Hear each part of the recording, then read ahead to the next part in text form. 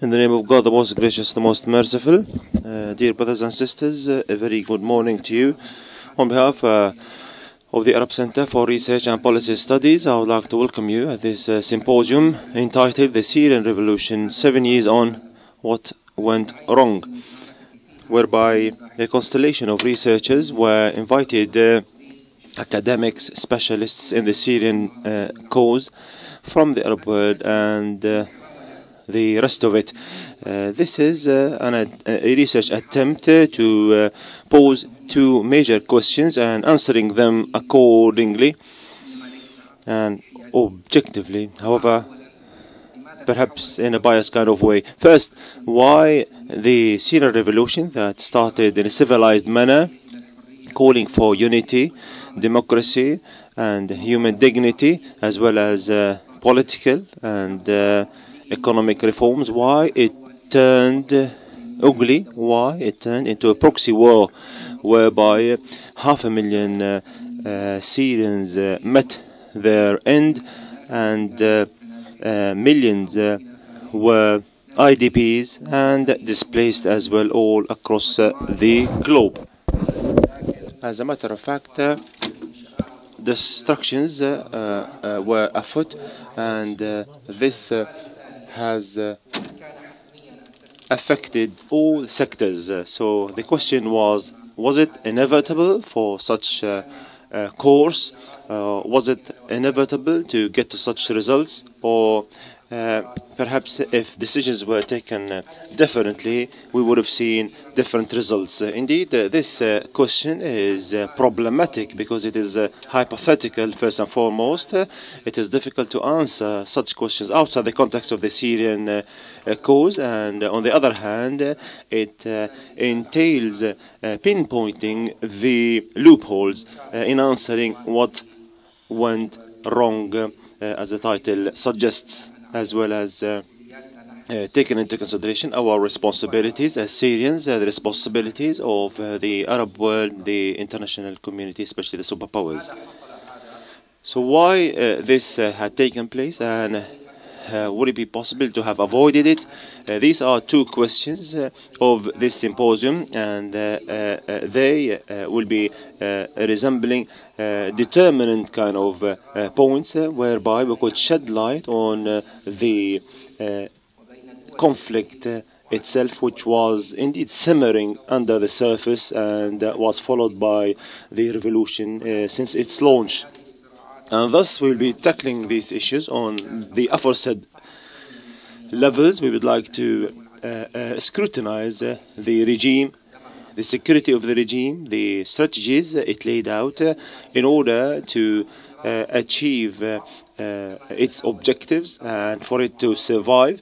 And also we'll be talking about the structure of the opposition or the oppositions, as well as the objective thereby of toppling the regime and why it failed in toppling the regime despite all the sacrifices that were offered. On this level, we'll be talking about the political, socio-economic kind of fabric and talking about jihadists as well as some local kind of spaces that we didn't mention before. As a matter of fact, we would like to talk also about the nature of the relationship thereby between the opposition and the regime, as well as the pursuit of the change, or perhaps cleaving to power, and the effect thereby on the revolution itself and the intervention of Russia and the USA militarily. Brothers and sisters, 7 years ago, the Syrians summoned their courage and they were determined and they surprised the world to launch their revolution, which was postponed decades. They were encouraged by the Tunisians, the Libyans and the Egyptians.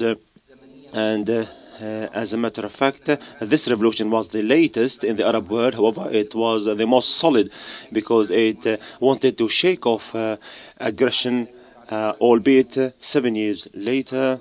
And after all the sacrifices, this revolution had no kind of tangible results. It indeed broke the ice, if I might say, or broke the wall of fear However, tyranny is still there. We have 26 research papers, and for the following 2 days, we would like to answer such questions that I've laid out. And as a matter of fact, these research papers will be published in a book launched by our Arab Center for Research and Policy Studies. We hope that you'll be successful, you'll be frank, and I would like to thank you all for your presence, and peace be upon you. A very good morning to you. I would like to start first the first session, indeed. التي تحاول الإجابة عن سؤال لماذا تحولت الثورة السورية أو لماذا تحولت whereby we would answer the following question: how did Syria turn into an arena for international conflict? We have 3 panelists. I would like to start with Mr. Christopher Phillips, and he's a fellow researcher at Chatham House and a senior lecturer in the international relations at the St. Mary's College, and he had a number of publications in the international affairs, Third World Quarterly, as well as nations and nationalism and Mediterranean politics. Christopher, the floor is yours. Yes, please. Thank you very much, and thank you to the Arab Center for inviting me. I am amazed and honored to be surrounded by so many people I've been writing about for quite some time. I will attempt to talk a little bit about the subject of a book that I've written called The Battle for Syria, International Rivalry in the New Middle East, which very much focuses on the international relations of the conflict and how the conflict was internationalized. As everyone is aware, the Syrian civil war is simultaneously an internal struggle and an international proxy war. While the early years of the conflict, as Marwan was discussing, were characterized by domestic aspects of the conflict being commented on, it's interesting how since particularly the US's assault on ISIS in 2014 and the Russian intervention of 2015, the focus has shifted more to the international dimension. I have argued for a long time in both my book and in this paper that actually this should not be seen as a sudden shift, but actually rather the next step in foreign involvement in this conflict that in fact was present from the beginning. I don't think Syria's conflict is just a domestic civil war that has become a proxy war, but rather has had an international dimension from its very beginning. This is not to deny agency to either Assad or to his opponents, nor to indulge in any kind of conspiracy theories that either acted as an agent of a foreign power. But external factors have played a vital role in framing, enabling, and facilitating the conflict from the very beginning, not just being sucked in later on. And so in my paper, I outlined 3 ways that these external factors played a leading role in escalating and shaping the conflict, utilizing both international relations and civil war theory. So I firstly look at the international and regional environment in which Syria's uprising began, arguing that the structural context was key in its transformation from uprising into civil war. Secondly, I examined the agency of leading foreign states, particularly in the first year, suggesting that these governments helped to escalate the uprising into civil war. And then finally, I explore how external actors shaped the war after it had broken out. So that first point about the region changing. Theorists of international relations, systemists, argue that when a regional order is shifting, the chances of conflict increases. And I would say that on the eve of Syria's unrest, the Middle East's regional order, that of US dominance, was changing, it was coming to an end. And new regional powers and non-state actors were battling to increase their position in what they perceived as a vacuum. Much of this was due to the 2003 invasion of Iraq by the United States and its consequences. One of those consequences was that US power diminished. The failures in Iraq shifted perceptions of US power. Despite a vast display of military resources, the US had proved unable to create a stable and prosperous democratic ally in post-Saddam Iraq. This was furthered by the 2008 financial crisis, public war fatigue in the United States, and the coming to power of Barack Obama in 2009, who opposed heavy US involvement in the Middle East. As one scholar, Fawaz Gergis, noted in 2011, the US is no longer seen as omnipotent and invincible. A second consequence was that the defeat of Saddam Hussein shifted the regional balance of power. The major beneficiary, as many people are aware, was Iran. Just as the US was deposing its enemy Saddam, the Iranian economy began to boom, and a more expansionist group came to power in Tehran, taking the opportunity to advance Iranian interests in Iraq, Lebanon, and beyond. In reaction to this, Iran's rival, Saudi Arabia, also started to be more assertive in order to counter Tehran. Other regional powers asserted themselves as well. Turkey's AK party turned Ankara towards the Middle East for the first time in decades, whilst Qatar, bolstered by a gas boom, also raised its regional profile. Russia also took advantage of a more favorable geopolitical and economic climate to strengthen its ties to the Middle East after several decades' absence. The emergence of these multiple independent powers made the regional subsystem increasingly multipolar rather than the US-dominated unipolar system of the 1990s.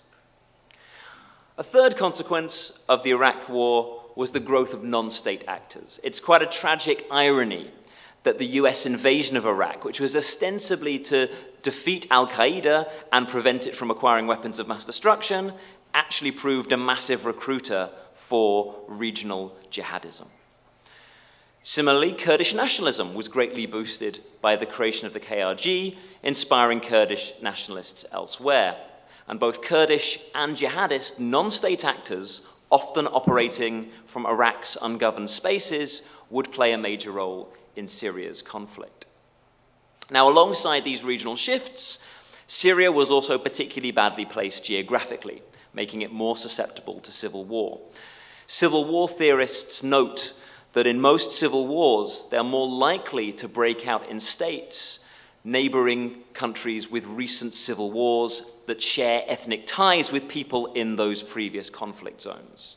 Syria, as we know, was terribly placed in this regard, neighboring and sharing ethnic ties with 3 states that had had recent civil wars: Lebanon, Iraq, and the Kurdish region of Turkey, meaning that weaponry and weapons supply networks were easier to come by. So therefore, before we even start talking about the internal dynamics of 2011 Syria, Syria's uprising breaks out in what was already a very delicate international, regional, and local environment. Moving to my second point about how external actors fanned the flames of conflict in 2011. I am not saying that any of these regional or structural conditions meant it inevitable that Syria's uprising would transform into a civil war. A huge amount of blame needs to be attributed to domestic actors, most importantly the regime of Bashar al-Assad, which deliberately militarized the uprising as a survival tactic. However, external factors interacted with these internal components, and leading states played a major role. Numerous studies have examined how domestic conflicts can be escalated by external powers, whether it's providing weapons or finance to either side, to encouraging allies to pursue a military solution to a dispute. In fact, some people have even argued that just the expectation of external support from domestic actors can lead them to prefer violence over compromise. And I would argue this is what happened in Syria. Though most of the regional players were initially cautious on Syria, distracted by events elsewhere in the Arab Spring, I think August 2011 proved to be a key turning point when Obama, followed by other Western leaders, called for Assad to stand aside. However, Obama's view that I mentioned earlier hadn't really changed. He didn't want the US to be sucked into another regional conflict. Whilst he had been persuaded to intervene in Libya, as that state descended into a degree of chaos afterwards, it reinforced the president's instinctive caution.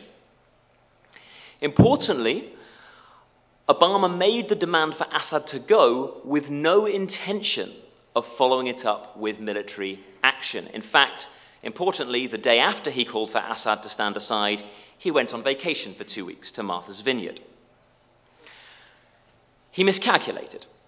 He believed that the Assad regime was going to crumble anyway, and he wanted to appear on the right side of history when Assad eventually fell.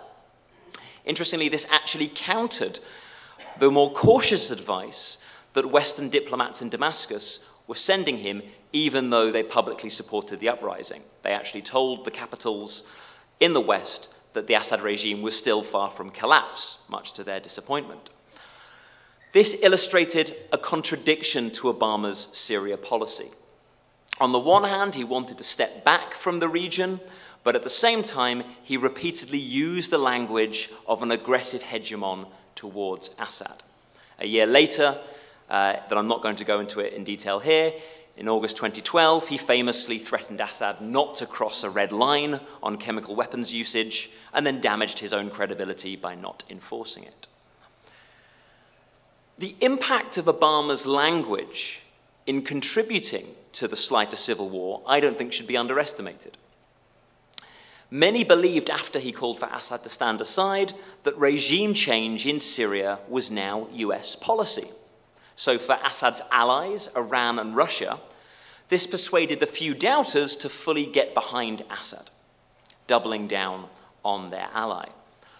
Qatar, Turkey, and later Saudi Arabia all stepped up their anti-Assad activity after Obama's statement. Each believed that the US would eventually send military support, as they had done in Libya, and so transmitted this message to newly formed militias inside Syria in the late 2011, early 2012 period. Crucially, I would argue at this point, each external power was convinced that military victory was both possible and the best option, with Russia and Iran putting very little pressure on Assad, arguably the reverse, and Qatar, Turkey, and Saudi Arabia, and the United States are also adopting a confrontational approach. So I would say that from around mid-2011, external powers were therefore all in different ways pouring oil on the fire of civil war rather than attempting to de-escalate. This brings me to my third and final point then, that once the war was underway, external actors shaped and impacted the conflict's character. Now, one example, as many people in this room will be aware, is how the anti-Assad states contributed to the divisions within the opposition, with the rivalry between Qatar and Saudi Arabia over the role of the Muslim Brotherhood particularly damaging. A similar story played out with the armed fighters. Qatar, Turkey, Saudi Arabia, and the United States arguably exacerbated divisions by backing different armed groups independently, often bypassing bodies such as the Free Syrian Army Supreme Military Council that was set up to coordinate external support and forge unity. On the regime side, Iran shaped the war's character by contributing to its sectarianization. Assad himself manipulated fears of sectarian violence to persuade non-Sunni minorities and Sunni secularists to support him, but Iran added to this by bringing Shia sectarian militia from Lebanon, Iraq, Afghanistan, and Pakistan to fight in Syria, making the war seem more communalistic. It was not just states that shaped the combatants. Islamic State in Iraq, or ISI, and the Turkish PKK facilitated the rise, expansion, and military success of powerful groups like Jabhat al-Nusra, ISIS, and the PYD. Another way that states shaped the war was via direct intervention. Again, looking at past conflicts, we can see that whilst decisive interventions on one side can hurry a conflict's end, balanced interventions, when actors intervene on each side, can lengthen the war by creating a stalemate. And this was the case in Syria. Assad's allies, Russia and Iran, gave him the tools to stay in power. Diplomatic support at the UN Security Council from Russia, economic assistance, arms and fighters, including IRGC Quds Force commanders, Iranian-sponsored Shia militia, and, after 2015, the Russian Air Force. Assad's enemies were willing to give the opposition less than this, mostly just finance, weapons, and political support. But for the first years of the war, this was sufficient to balance out against the regime. In essence, external players on both sides gave the Syrian fighters enough to keep fighting, but not enough to win, creating a stalemate. Indeed, the general pattern of the conflict was one of escalation and counter-escalation. When the rebels, for example, captured territory in 2012, the Iranian Quds Force and Hezbollah ordered a major reorganization of Assad's forces. When these reforms led to regime gains in 2013 and 2014, external backers sponsored the new Jaish al-Fatah rebel coalition in northern Syria, which resulted in the capture of Idlib in early 2015. When this advance looked to seriously threaten Assad, Russia then militarily intervened that September. Now, whether this Russian move has been decisive is open to debate. On the one hand, it might be the decisive intervention that tips the scales heavily to Assad's side. On the other hand, the recent increased presence of US and Turkish forces in Kurdish areas could be seen as another form of counter-escalation, balancing and preventing the Assad-Russia-Iran alliance from reconquering all of Syria. Time will tell, but it is yet another sign of external players shaping the course of the war.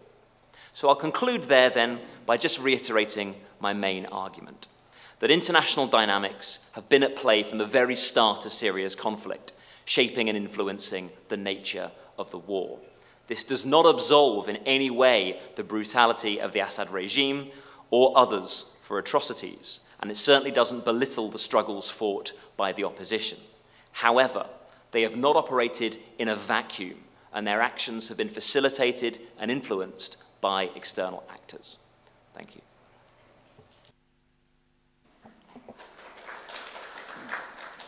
شكرا جزيلا كريس على هذه.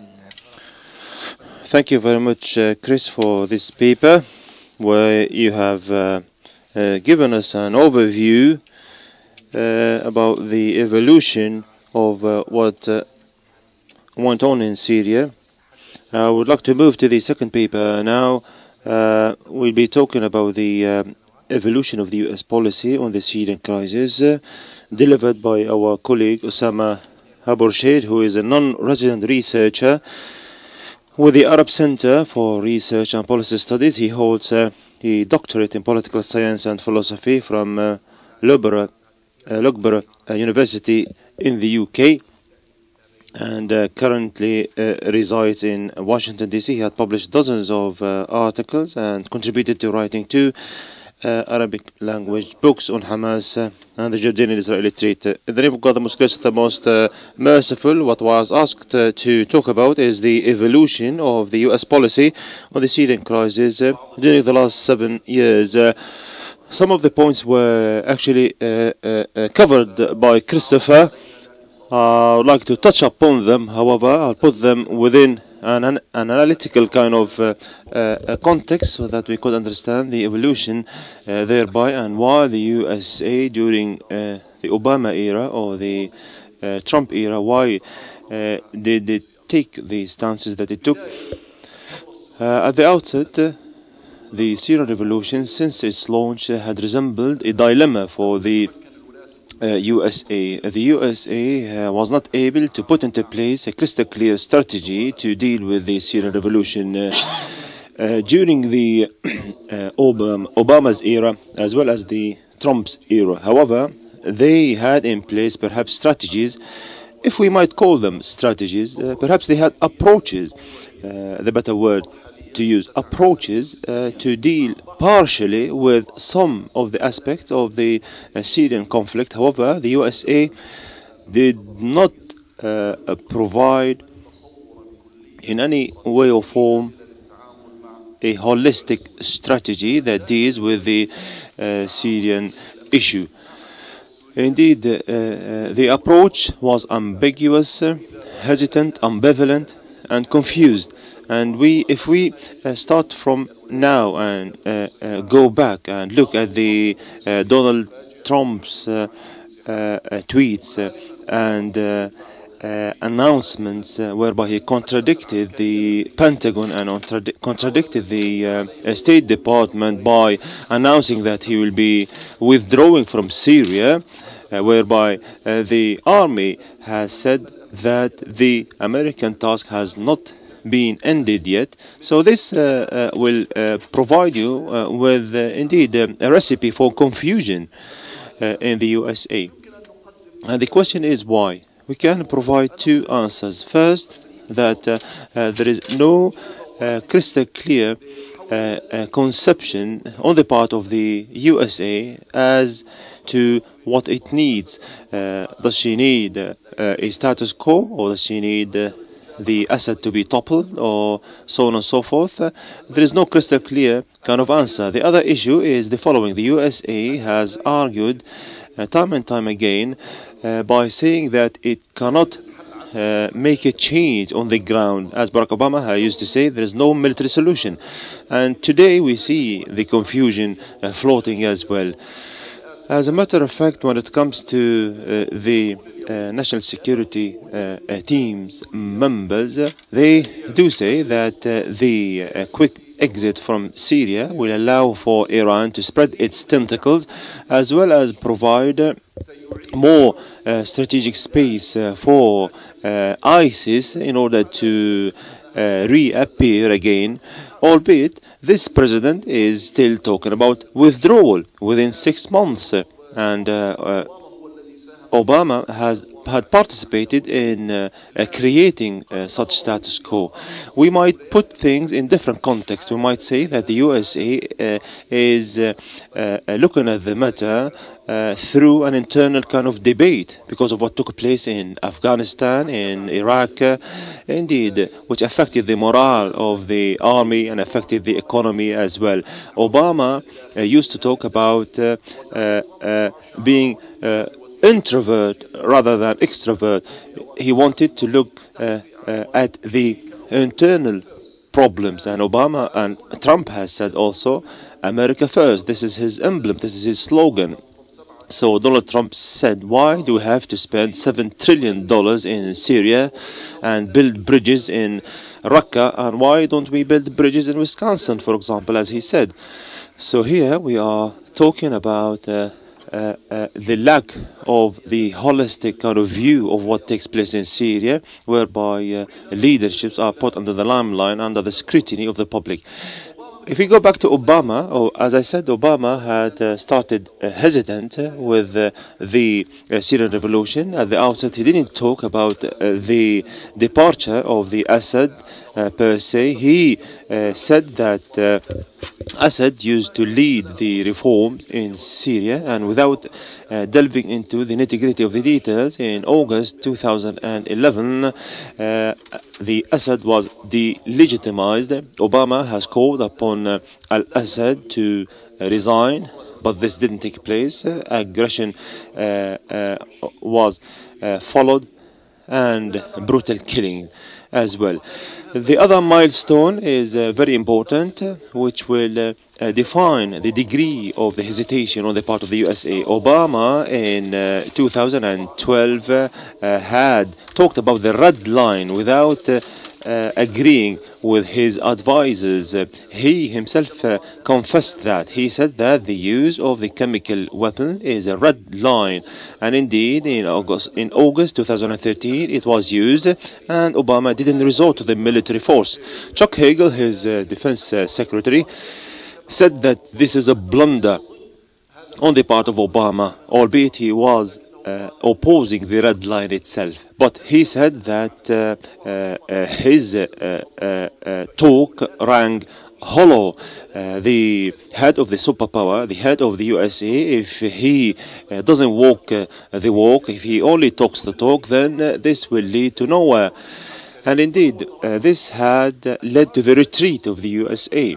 The USA had retreated when it comes to its volition, its determination it is hesitant now in launching wars and so on and so forth because of the Iraqi war and because of the memory of Afghanistan and what took place in Iraq, whereby the politicians wanted to withdraw and in order to rebuild the USA itself.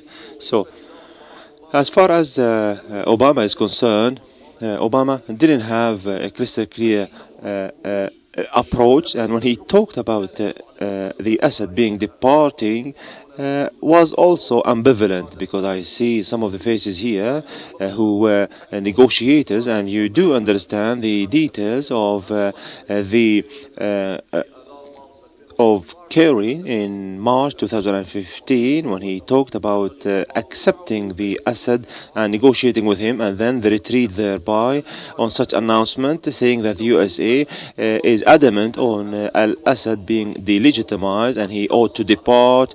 And in 2015 the Americans put pressure on the oppositions in order to reform the Riyadh delegation, and talking about the Assad as a part and parcel of the transitional period. So the USA up to this moment is hesitant, is confused, and this had led not only to divisions or perhaps rows with Turkey and the Saudis. Laurent Fabius, for example, the French minister, talked about the ambiguity of the foreign policy, the American foreign policy, and this had indeed robbed more salt into the wound.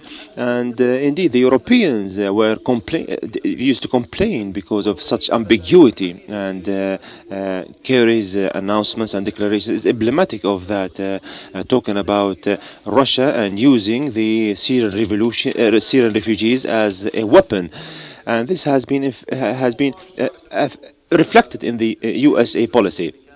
David Petraeus, who used to head the intelligence, the Central Intelligence, and with the support of Hillary Clinton, who was the State Secretary, he wanted a selected opposition, and Obama refused. And then Kerry chastised the Obama's administration, and he wanted to bombard the regime's airports, and Obama refused. And Chuck Hagel then, he also criticized the Americans, and he said that they committed certain mistakes. So now how could we understand the U.S.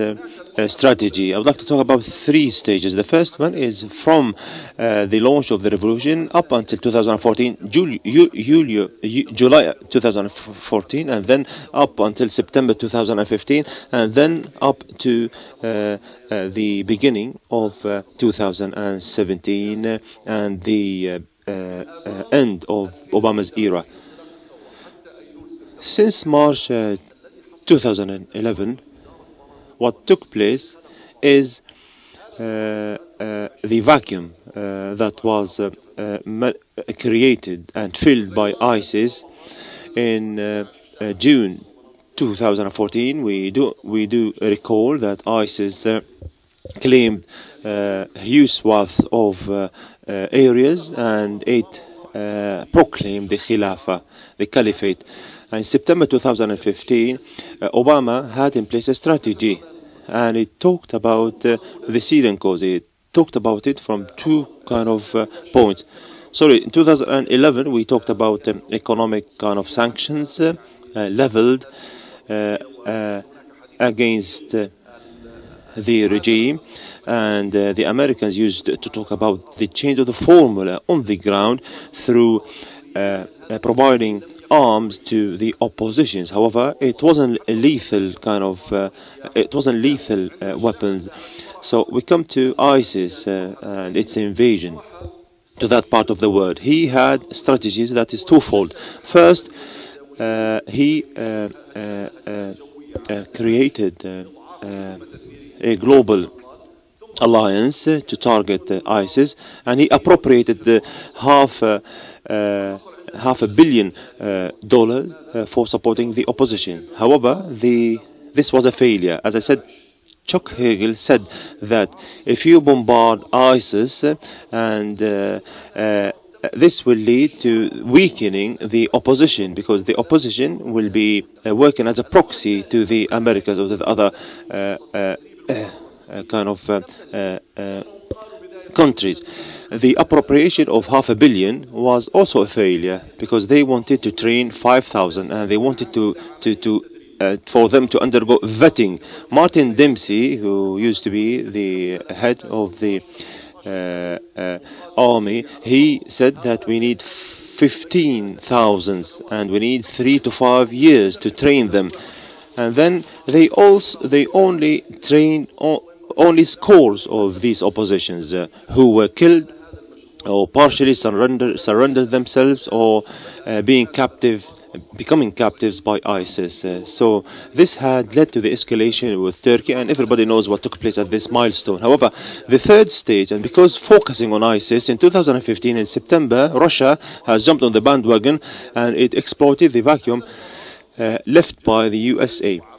Russia came and filled in the vacuum, and the regime was on the retreat. Iran was a failure in supporting the regime, and the militias on the ground didn't lift a finger in this regard. The Russians came and saved the regime, and Barack Obama talked about the quagmire of the Iranian-Russian cooperation, and he said that this will lead to a failure. So he said that the Russians interfered because of the crisis, but the outcome was that Russia transformed the formula, and Obama failed in his conjecture. He said that Bashar will fail and the regime will be toppled.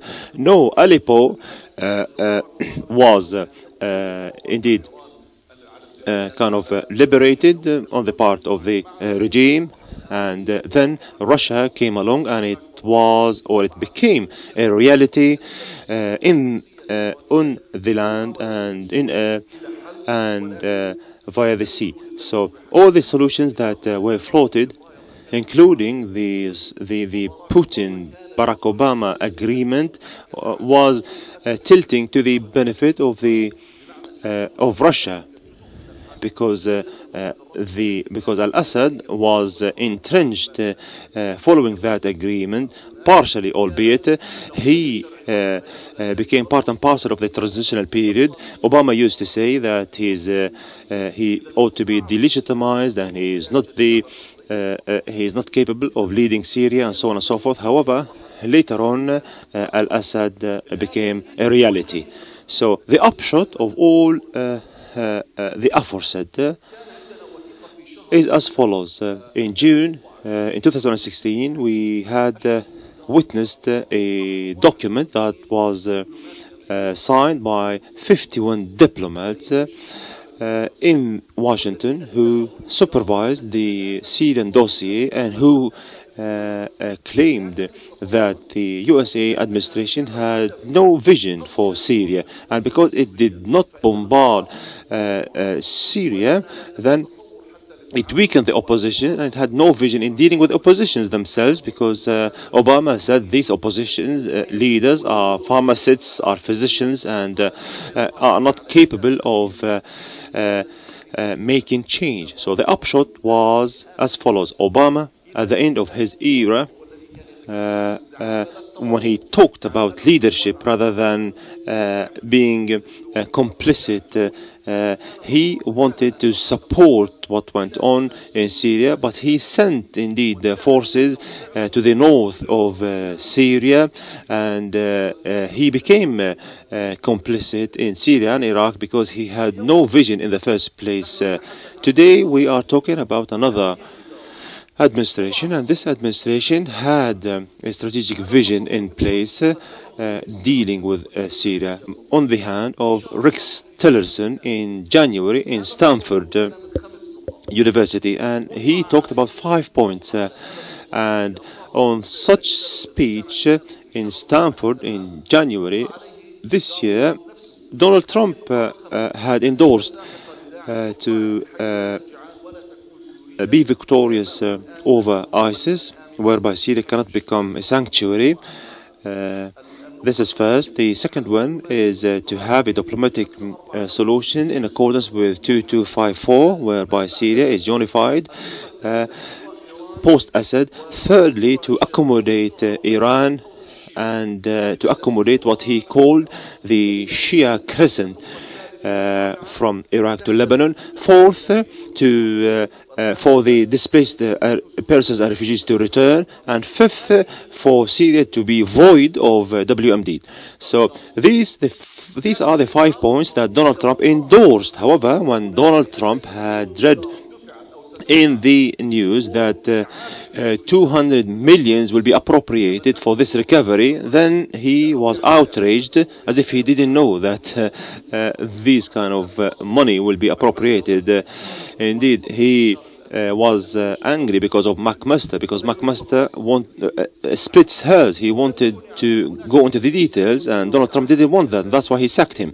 So in the Kuwait conference, the USA pledged to pay 200 million. So he was outraged and he wanted to withdraw from this commitment. So the strategy became hollow, and even the Shuairite airport bombardment wasn't in accordance with his strategy, but he wanted just to say that I'm different from Obama. I talk the talk, and I don't just I rather walk the walk. I don't just talk the talk. So indeed, Trump wants to withdraw from the Iranian deal in May, and as an Israeli intelligence officer said that the war starts from Syria, but he wanted to withdraw. Also, he wanted for the Russians to entrench their presence. Indeed, he wants also to be different from Obama. He wanted to transform what he says into tangible results, and he says that the resurgence of ISIS is because of Obama. But now we say that he himself, Donald Trump, repeats himself and makes mistakes and makes blunders. So the strategy is not there. This is the bottom line. Regardless of being influential on the ground, and regardless of having a vision for the post-Assad period, or not wanting to be complicit in the civil war, what I would like to say that the strategy is lacking with the presence of Assad, or the departure of Assad, or with him being partially part and parcel of the transitional period, and this would make the issue contentious because America itself cannot understand itself. Thank you. Thank you, Osama, for your presentation on the absence of an American strategy in Syria. Now we have the third paper in this session. Dr. Mahmoud al-Hamzah will be talking to us about the Russian approach to the Syrian crisis, drivers, consequences, and prospects for a resolution. He is a professor of mathematics. He resides in Moscow now, and he's been in academia, teaching and writing since 1985, and he has many publications to his credit in politics as well as mathematics. Mr. Mahmoud, the floor is yours. Thank you, first of all, for this kind invitation. This is a very important event indeed. I am in a little bit more difficult situation because Russia plays a major role in the Syrian crisis, unfortunately, and I reside there. But nonetheless, before delving into any details, I think we must take some steps backwards. Many may not be aware of the background of the Russian position. You know, there was the Soviet Union, which was communist in ideology, and it was a dictatorial system.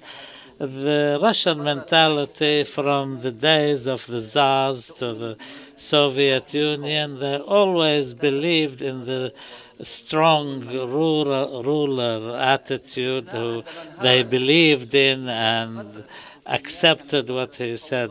The 1990s were a period of chaos with the beginning of the process of democratization and liberalism, but in a rather distorted way, unfortunately, because the mafia, the former businessmen, police officers, and some Jewish owners of capital, and there was a lot of chaos. The Russian public ended up hating anything to do with revolution or democratization, and we know what happened in Georgia and the Ukraine and other places, which had also a negative impact.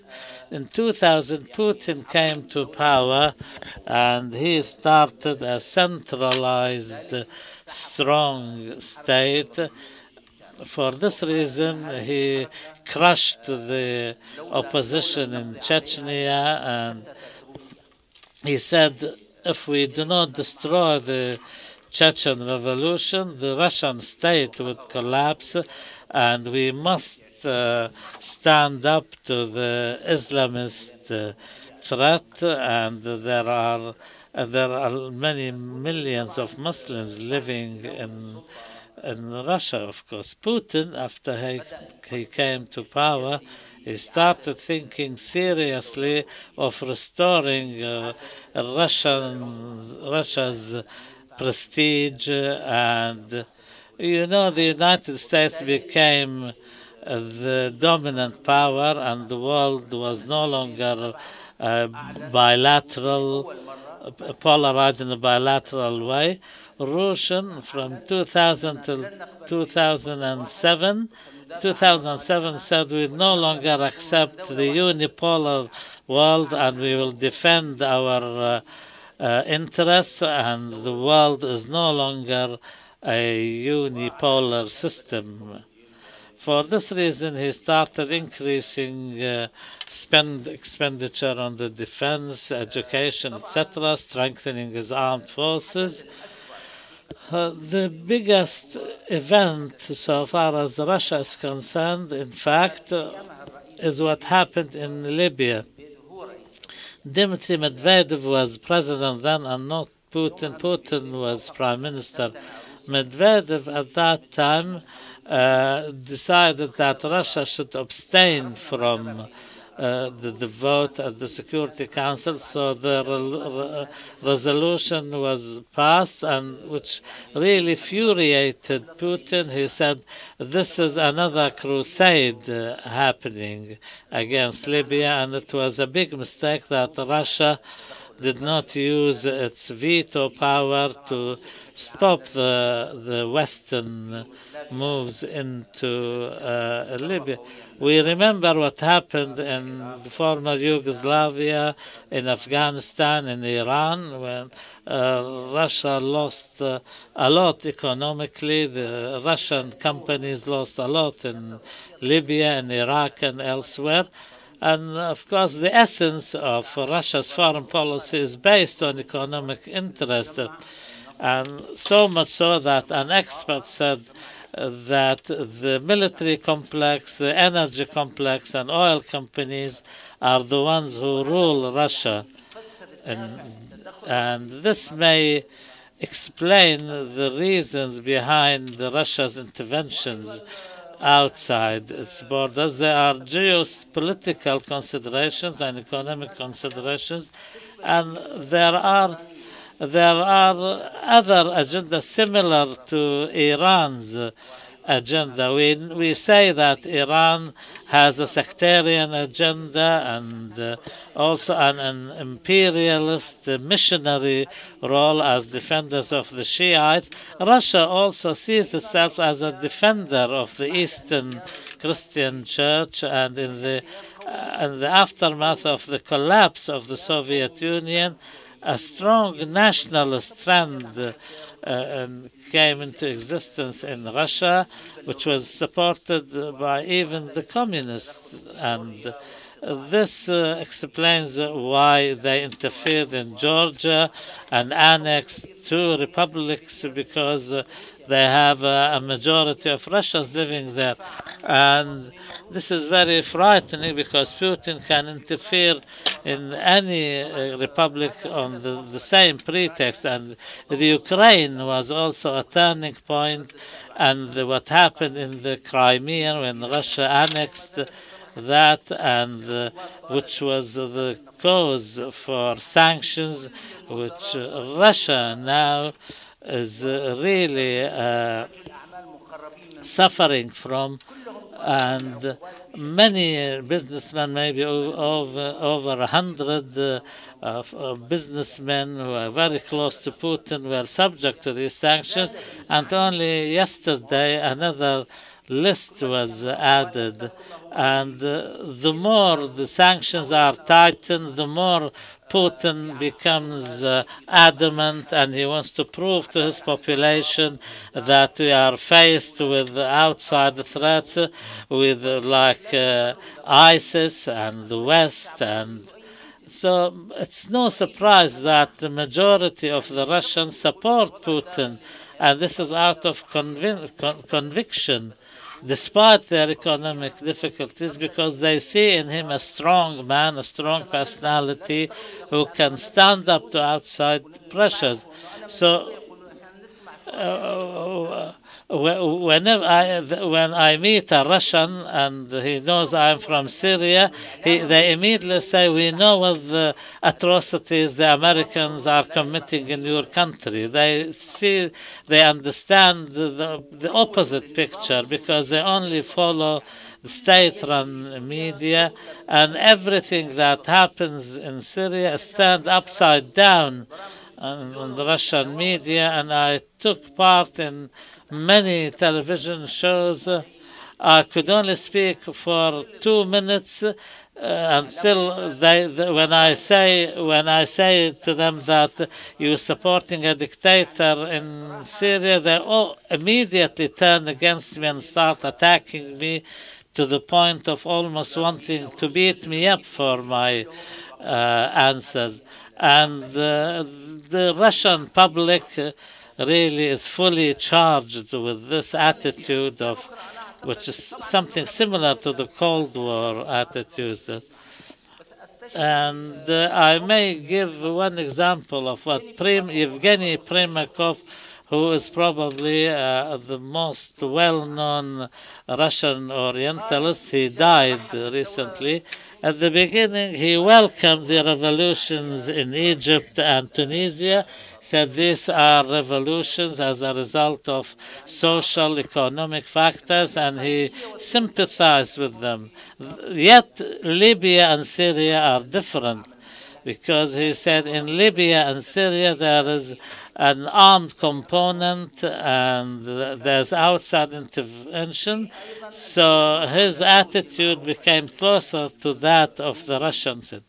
Alexander Dugin is another Russian philosopher who said that our battle in Syria will determine the future of the multilateral system in the world. Unless we support the Assad regime and prove that we are an active, powerful actor, then we can never restore our prestige and our standing in the world, and America will be dominant. Dugin, they say, has a lot of influence on Putin. Unfortunately, the Russian intervention in Syria, you know what happened, but one of the main reasons behind it is that Putin wanted to use the Russian card to solve the Ukraine problem, because the Western pressure vis-à-vis the Ukraine was very strong, and I heard it from reliable Russian diplomats that the Russians said, if you cancel the Minsk agreement of the sanctions, we will give concessions on Syria. So this may be an indication that they do not really worry about Syria, the country or the regime or the people, but they are in the Middle East for a different game altogether. In this reason, in my opinion, the Russians committed severe, very big mistakes. They did not achieve much in Syria. Yes, they have military bases now, and they struck deals and agreements with the Syrian regime. But the question is, what will happen after that? How can they protect their interests in Syria, and how can they enhance stability? If there is no stability, there will be no restructuring, rebuilding, and now that operations against ISIS are almost finished in their entirety, the Russians are seriously considering leaving and exiting Syria. They want a solution whereby they can guarantee their presence and their interests. And they know full well that Bashar al-Assad will not be the man who can help them in the future, but unfortunately they are adamant on the face of it in the media.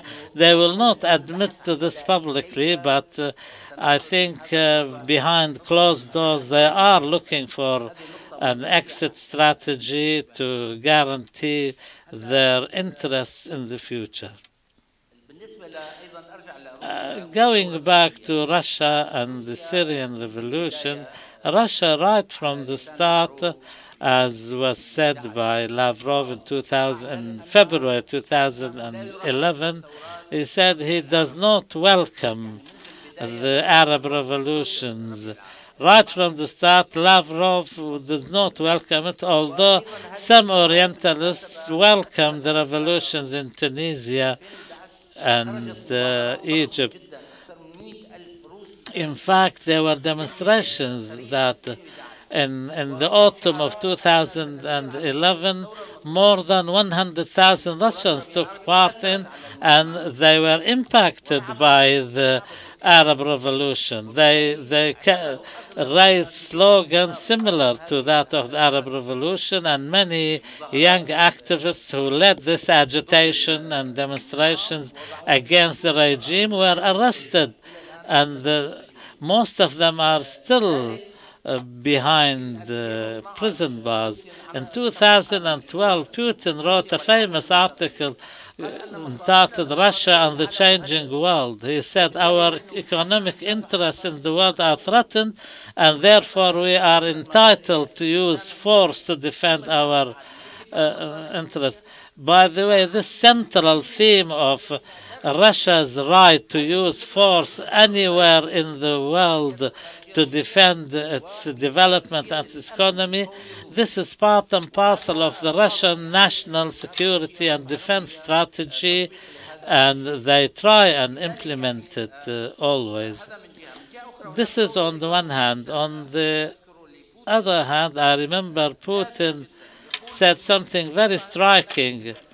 Maybe this was around 2012.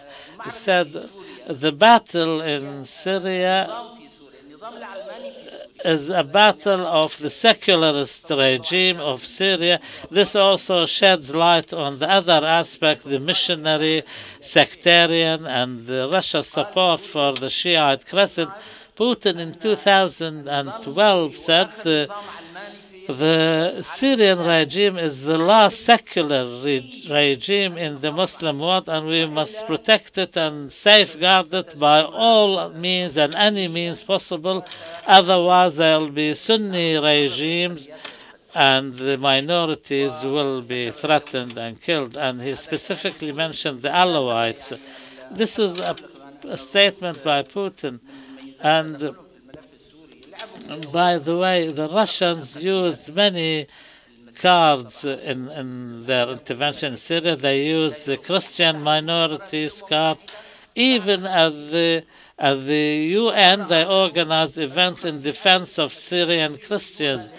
They said once that 50,000 Syrian Christians want to immigrate to Russia. They use the Kurdish. The Russian stance vis-à-vis the Kurdish problem is rather strange.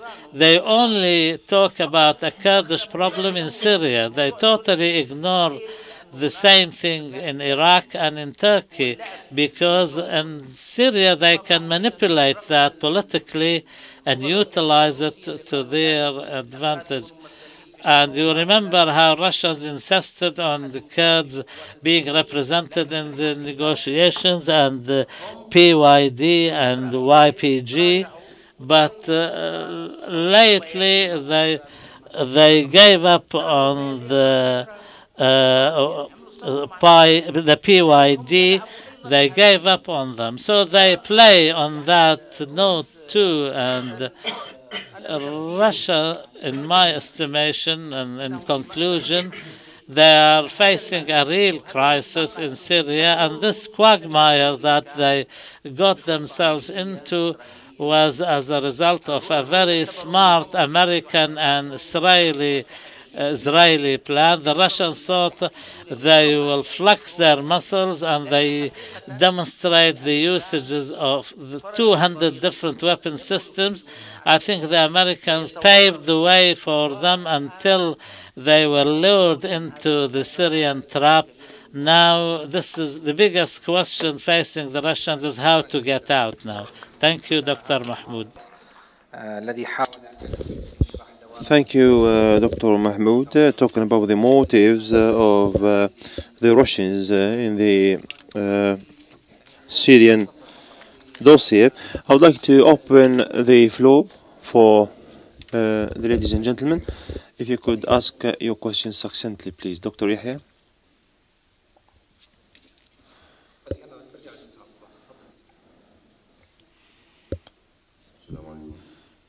A very good morning to you. Assalamu alaikum.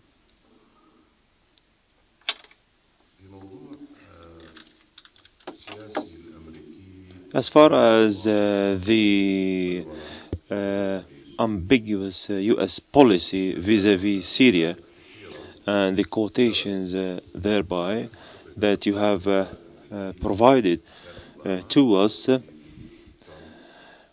on the part of Obama and Trump,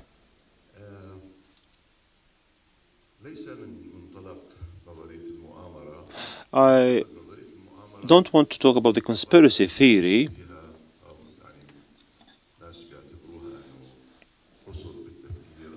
Perhaps the conspiracy theory we can't depend on in this context because it might be short-sighted in analyzing what goes on, because it is not effective. But in accordance with our analysis, indeed, we understood that their policy was ambivalent. It followed a roller coaster of emotions. However, I think that it ought to be crystallized, because it tapped into the very influential elements in the in Syria. Perhaps it is it has been called driving from behind. However,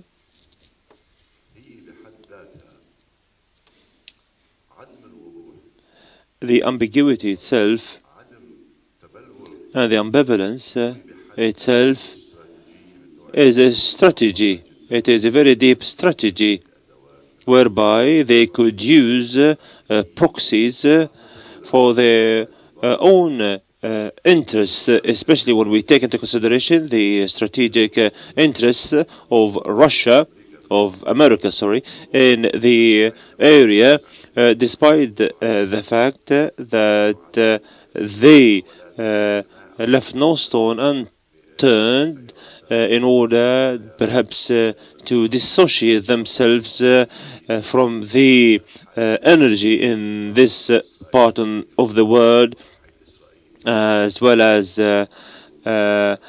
taking into consideration what goes on in Israel. However, perhaps this region, through certain think tanks, we would like to say that America understands that this region is the historical gate for the world. But still, there are contradicting statements and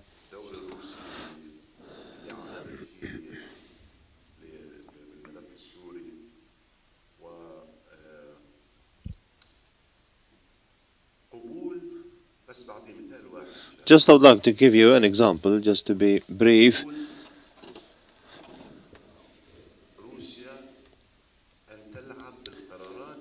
Russia has accepted to perhaps shuffle the cards when it came to the Syrian-related UN resolutions. Perhaps this is a feature of the crystallization of the American strategy vis-à-vis Syria. If there was a different stance taken by the USA for such resolutions, perhaps the Syrian course would have been different. Thank you. Dr. Abdul Basit.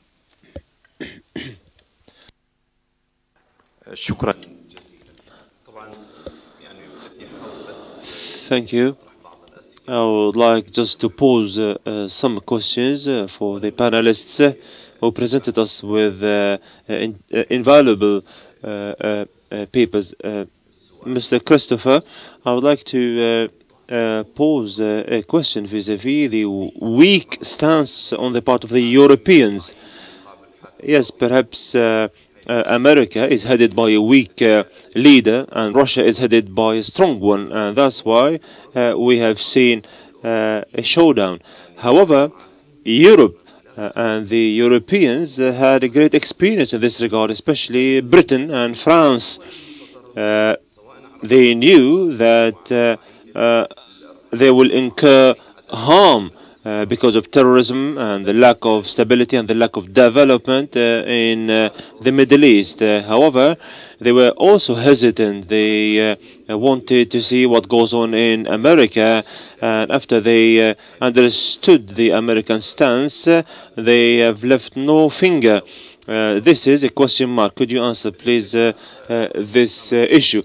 When it comes to Osama, you were dead right in your presentation. However, there is also a question here. The relationship thereby, or perhaps the adoption of the PYD by America. At some stage, the Americans used to say to the PYD, we can cooperate with you, but you need to be crystal clear in your stance with the regime and the opposition. However, after what went on with ISIS and the lack of the American strategy, the Americans, what I meant to say is that their relationship with Turkey has been friendly, especially also with the National Kurdish Council that they wanted to incorporate with the I'tilaf, with the coalition, with the opposition. And this was also blessed by the Iranians and the Russians. So the Americans themselves are perhaps shooting themselves in the foot, if I might say. Any explanation in this regard? Thank you, Doctor. Dr. Mahmoud, also, I wanted you to talk about the sustainability of the honeymoon between Russia and Iran, especially when it comes to what we've seen lately, because there are contentious issues between the two as well. Dr. Luay Safi and then Khalid Khoja. Please be succinct and brief. Very important papers indeed. in understanding the international perspective and the relationship thereby with Syria. However, you didn't answer a major question, i.e., why the Western democracies can't support a real transformation or democratic transformation in Syria. I've got two questions. The first question is does relate to what Dr. Osama has said, whereby he said that the American vision is lacking, the comprehensive American vision is lacking, and I support what Dr. Yahya has said. This is not enough to interpret what the American wants, what the Americans want. So, and you do understand that think tanks in America play a major role. We might say that the opposition has no crystal clear and comprehensive vision. However, in America, the foreign policy is affected by think tanks, by people who do understand what goes on in the world. So my question is, if the Americans are hesitant on the face of it, would it be possible for this to be part of the strategy itself that relates to a certain important issue? In Syria, we had no liberal kind of forces that conform to the American vision or the Western vision to what might follow in Syria so that Syria can transform itself. So the